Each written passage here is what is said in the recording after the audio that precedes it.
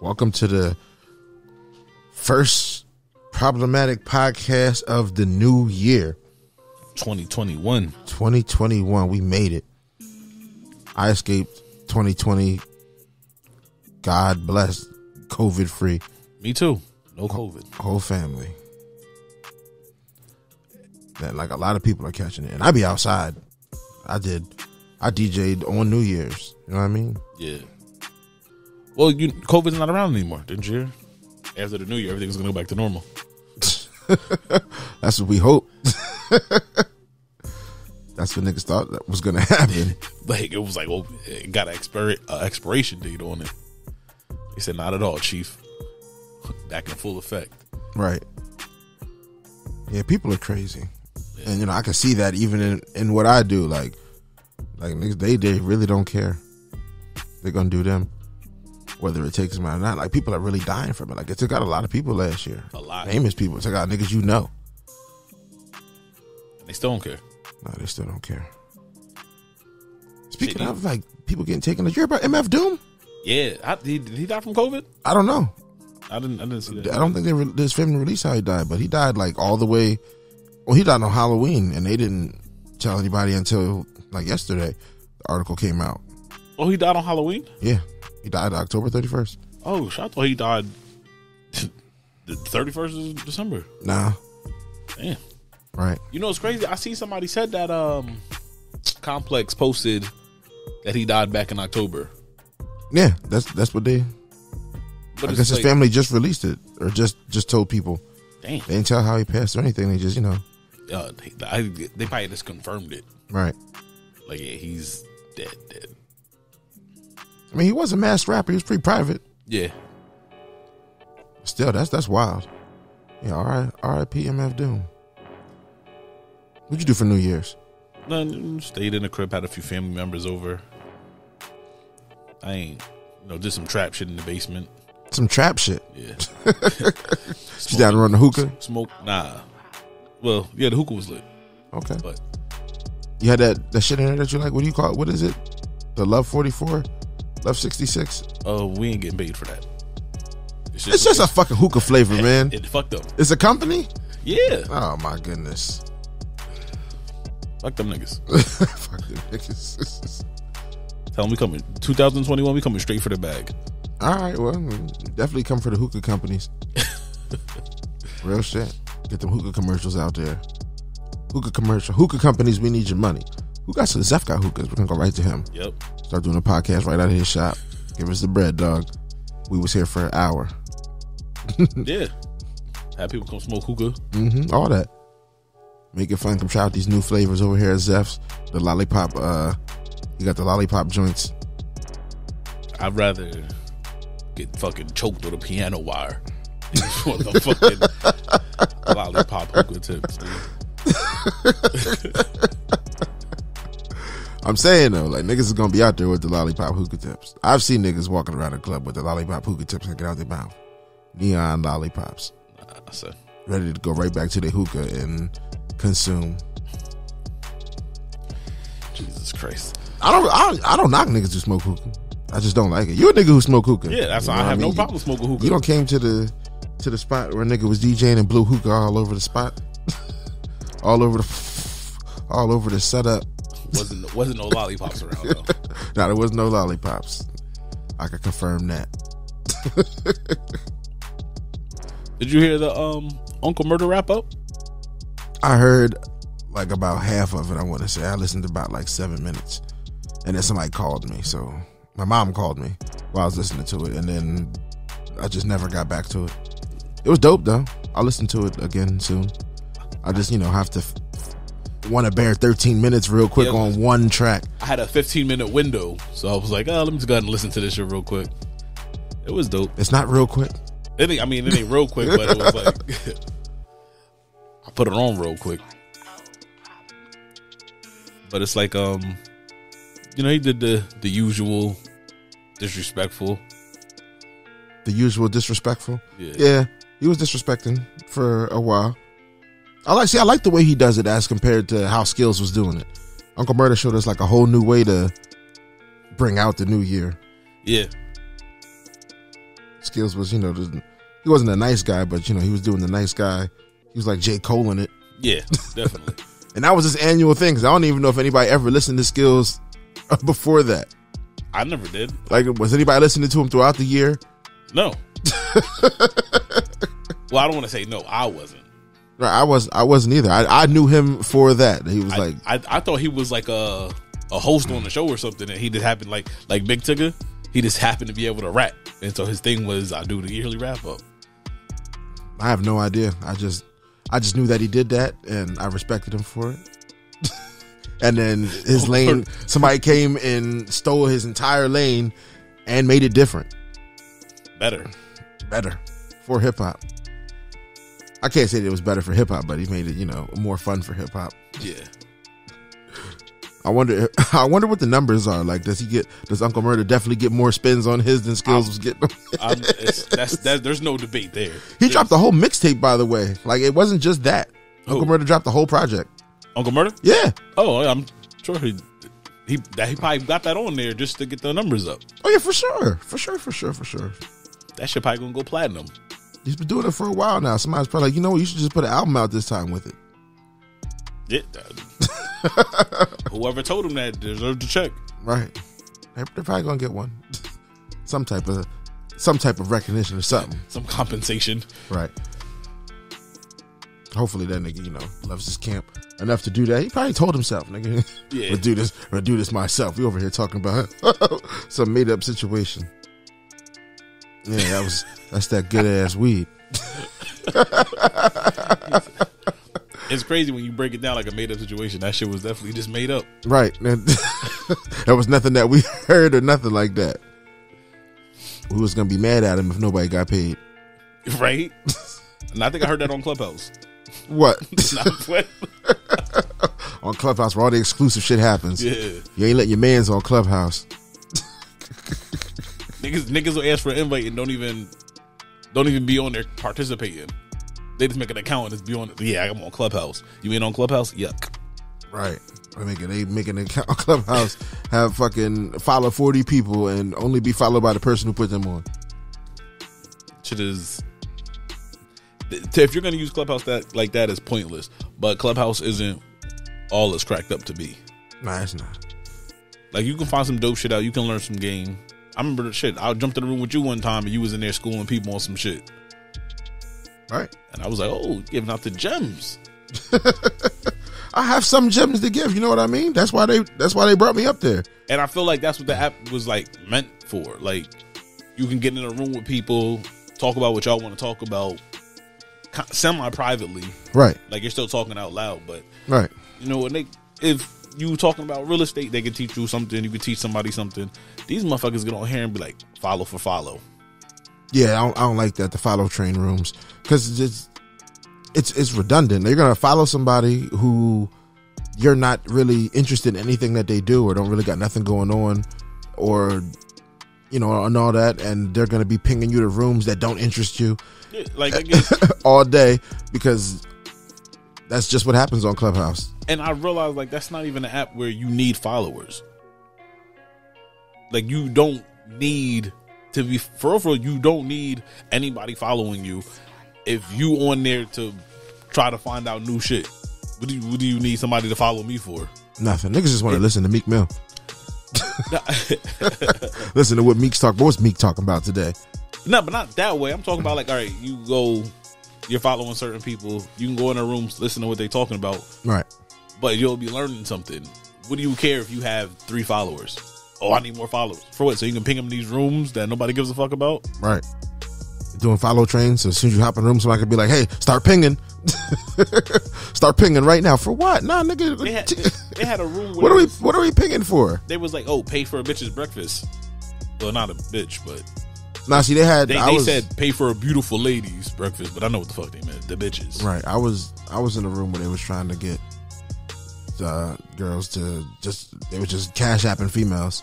Yeah, no, the fuck? And then they put me on the stage in there, and it was like, if you ain't about to start cash apping these joints, you gotta go. And I'm like, I left. I wasn't about to do it. Move out of it. I don't know. What am I cash apping for? This is Clubhouse. Yeah. I don't even. Is that what the app is about? I have no idea. I seem like when you go to follow somebody or you go to see what they do, like you be in a room with somebody be talking some big shit. You be like, let me go see what your page is about, and you go in there and their Cash App's in their page. You be like, what the fuck? For what? What are you charging for?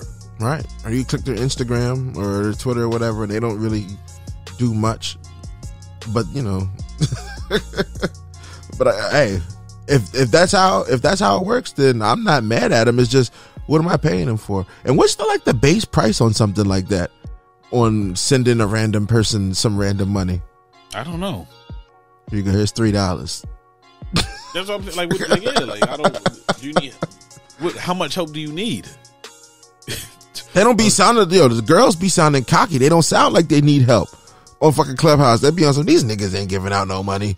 Yeah, you're right. they don't be on that type time. They be just so and they could be like, oh, okay. They're not on there begging for it. They're on there telling you you're not gonna give them money. And niggas, what? There's 500. You know what's wild as shit? I jumped into a room, and the first thing I heard was, "Well, how do y'all niggas eat pussy?" Yeah, from a dude. And I said, "What? What time of day was it?" I'm not gonna lie to you. It was like 12 o'clock in the daytime. Yes, yes. And the reason I jumped into the room, I'll be scrolling, and sometimes, if you hit the room the wrong way, you go into it. If I could be doing anything on my phone, and if I hit the motherfucking notification the wrong way, whoosh, I'm right in the room. It's like the Matrix. Yo. It's just a bunch of people just load up real quick. Mics start going off, and somebody can say the wildest thing. I was in a room at 10 o'clock in the morning one time. They was about to get on some business in there. They had a rapper. Damn, I forget his name. He's a New York rapper. Sosa Geek. He had that song with Fabio and Drake. Mm-hmm. Well, Drake had the song with him and Fabio. But he was in the room, and some girl who was like speaking for him, because he wasn't really talking much, she was just trying to calm the room down and shit. Some nigga stuck 10 o'clock in the morning, and she was trying to do some business. Some nigga, suck my dick. 10 a.m. I'm like, damn, this how niggas feel in here? And then she just booted everybody. She booted all the guys off the stage. every male. Yeah, that shit is wild. Yeah. And I've done business with that nigga before. I was just, in the room to see what was going on. But, there was other niggas in that room trying to do business. Yeah. Listen, like I said, there's people on that app that shouldn't have got invited. Right. There's people on that, like, they don't even be on there to really be doing. They just want to be on there trying to troll. Yeah. I don't know how that happened. How did the trolls get there so early? I'm a troll, but I'm not going to do anything like that. I see motherfuckers taking over rooms and shit. Listen, I thought that was kind of funny. Like, niggas were getting their followers up like that because it was kind of new to the app. Celebrities was doing the room takeovers and stuff too. I ain't doing that, bro. That just made the app fun. You can't do anything like that on any other app. Nah, you can't. Nothing. You can't do anything at all like that. Damn, you really can't. Like, that's you can't do anything at all like that on any other app. Nothing. There's no platform where you could do anything like that. So we taking over this whole shit now. Right. This is ours, and kicking y'all all out. And then all it takes is one person. You give the one person the green bean, and then it's out of there for everybody. Dang, you using Clubhouse lingo on the regulars? Wow. You see, he tried to flex on y'all just now. Y'all don't even know what the green bean is. Oh my goodness. Green bean ain't even that serious. I thought that the green beans was like verified niggas at first until a nigga gave me one, and I was like, what? I was like, oh, this should go away. It'll be right there on your profile while you're a moderator, but when you're not, shit's gone. It's gone. I'm gonna take a screenshot of my profile next time that joins there. Like, yeah, nigga, I'm big shit on this app. I see motherfuckers try to sneak it in a picture. What? Oh, in the bottom corner, so it looks like, dog, you not fooling nobody. I've definitely seen that. You're not fooling anybody. Niggas do a bunch of things on there. They got already like the Clubhouse, their pictures outlined with things, tags up for the groups and stuff that they're in on Clubhouse. Yeah.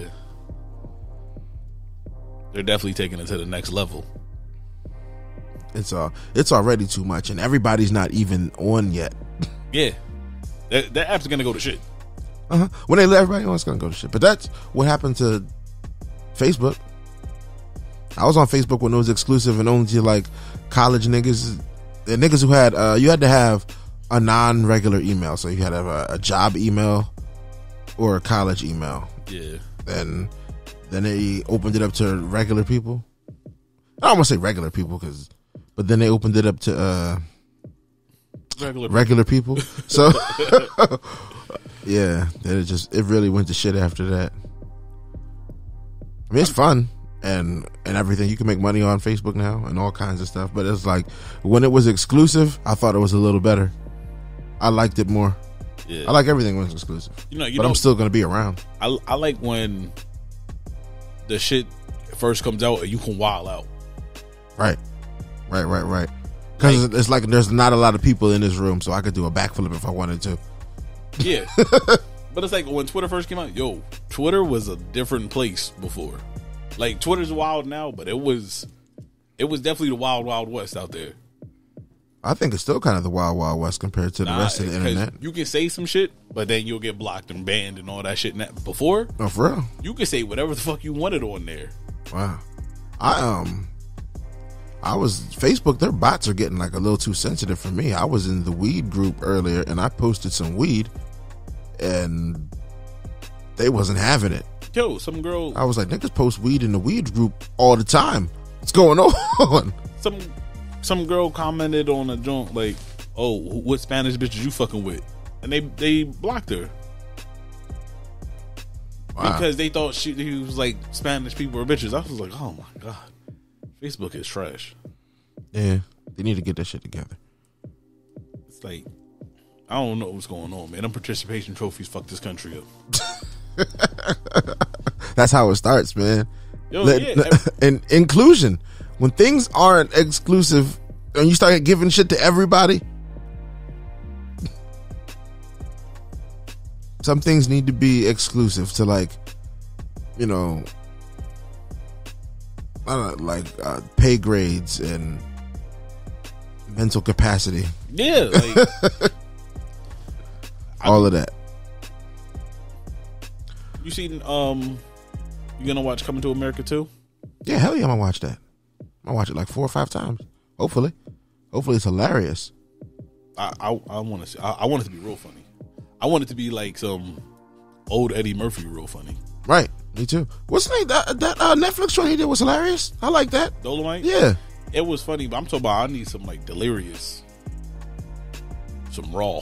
I don't know if he's gonna do that. I don't think you can anymore.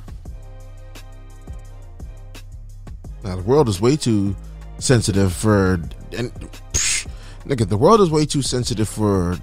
It got. I don't want to say it got sensitive, but you got to think about. Yeah, it got sensitive, but it.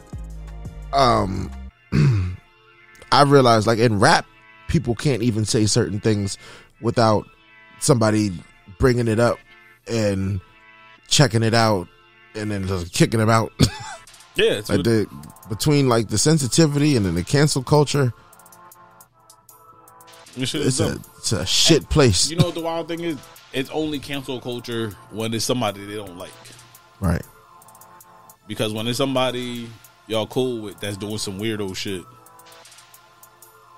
y'all brush that shit under the rug. Right. They don't get canceled. Yeah, I don't know. I don't get it. Like, some things I can understand, like, but yeah, they take it to a serious extent with this trying to cancel people and get people out of here. Yeah, and things. Especially like I don't like they did it with stand up comedy. Right.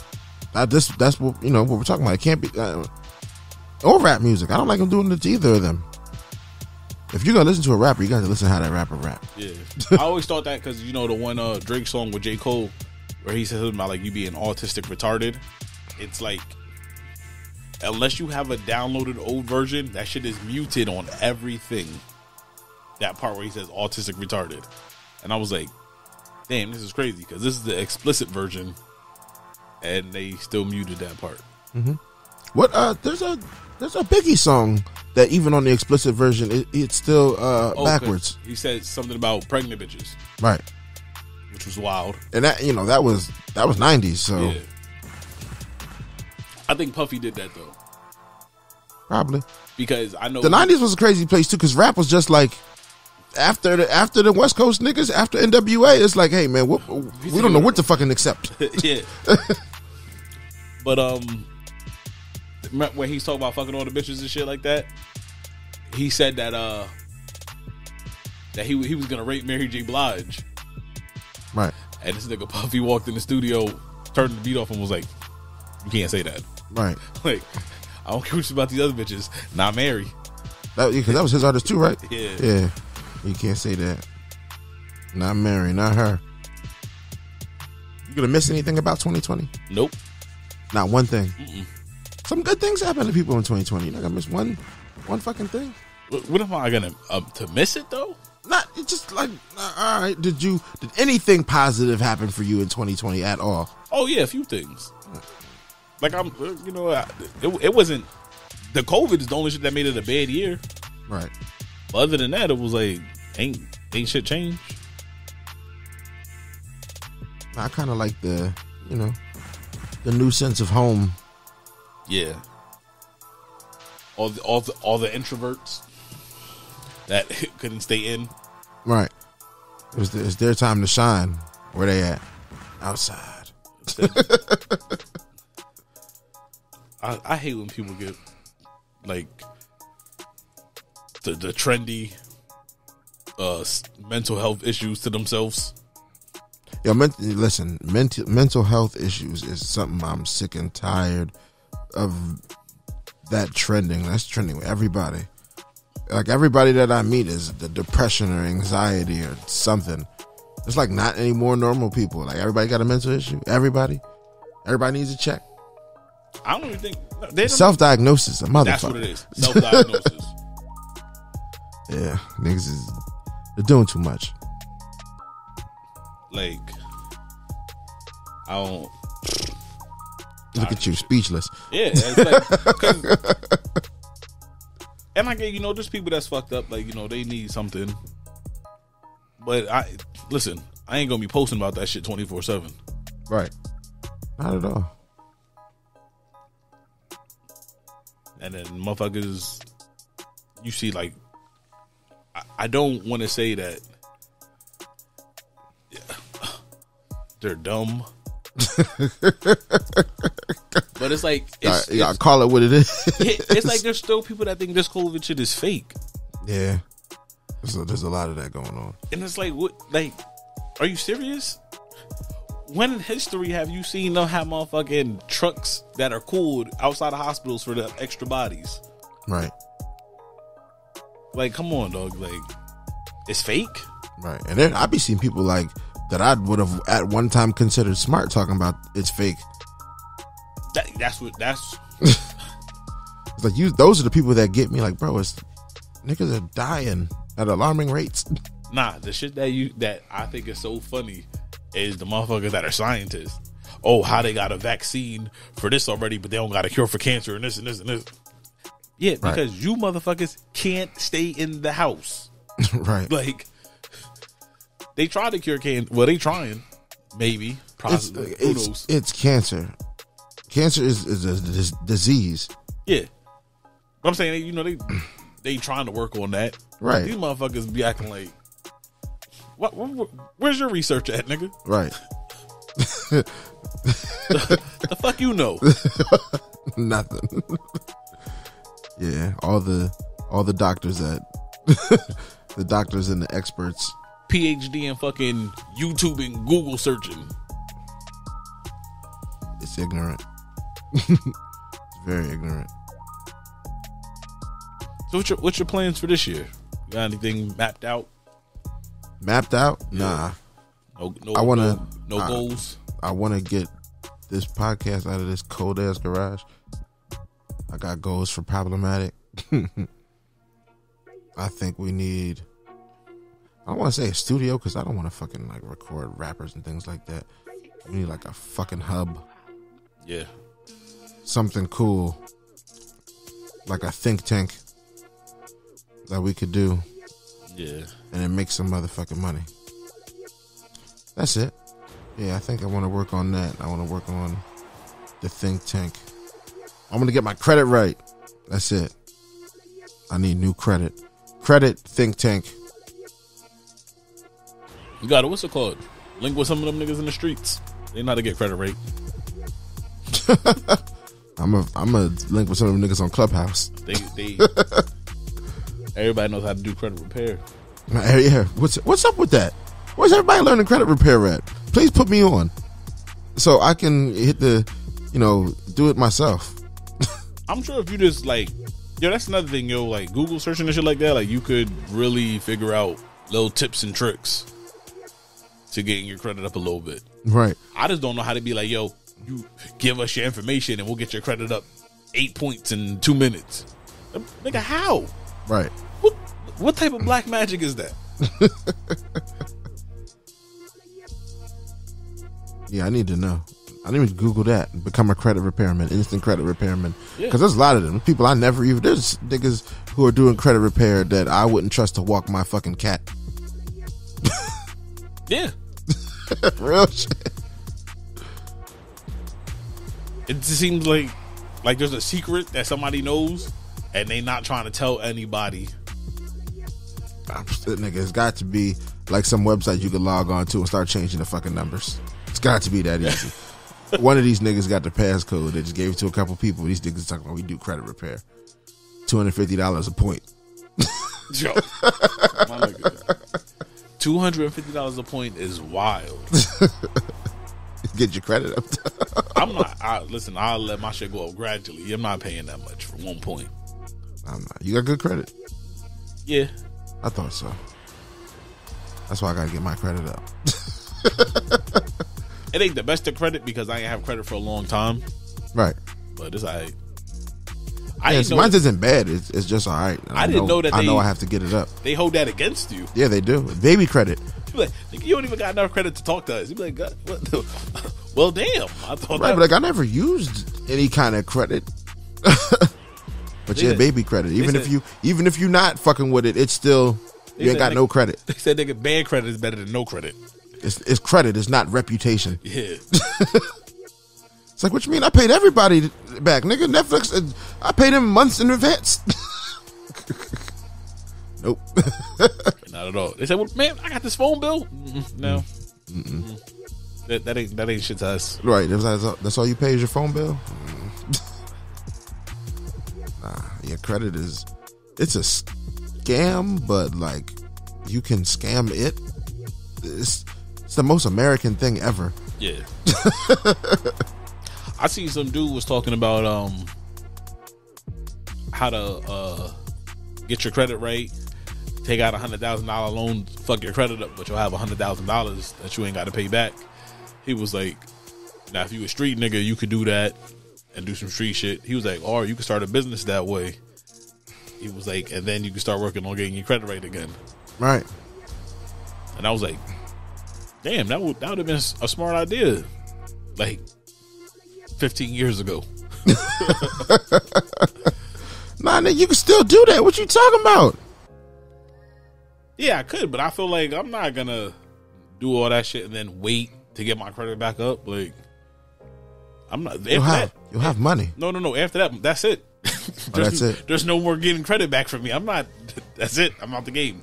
You're out the credit. I don't give a fuck about that credit. It's a credit. Thanks for the money. Yep. Said I am not worried about building that shit back up. I mean, you gotta like the house is already here. Like for real, like I don't know, whatever business you start, I guess you should be all right. Yeah. It'll build itself back up in the process of you owning businesses and things. Yeah. Unless you just somehow survive the rest of your life off $100,000. Impossible. Right. So. Not at all. How many years? Months. You could do. I could probably survive a year and a half off 100,000. It depends. It really depends. Like if that's all you're banking on, like you don't have no other income but that 100,000, I give like a strong 8 or 9 months. Like if you had $100,000 and that's it. That's it. That's what they should have gave us as COVID checks. Yeah. That'd have been a lovely stimulus. The stimulus should have been $100K. Nah, these niggas would have been wilding. Should have been $100,000. You would have seen niggas in fucking 2010 BMWs flexing. I would have had a fleet of 2010 BMWs. A bunch of bitches doing Ubers. I'd have my own fucking company, nigga. They've been fucking only Ubers. Have an OnlyFans joint, pick you up in an Uber, talk crazy to you the whole ride, and drop you the fuck off.